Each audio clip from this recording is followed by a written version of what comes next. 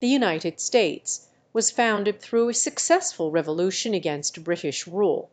However, under current law and the Constitution, violent revolution is not a legal solution to political grievances.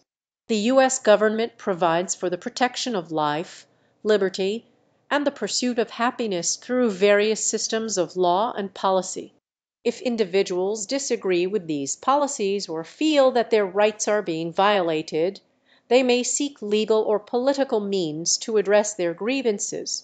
A peaceful protest is a constitutionally protected form of political expression that can be used to draw attention to issues and promote change.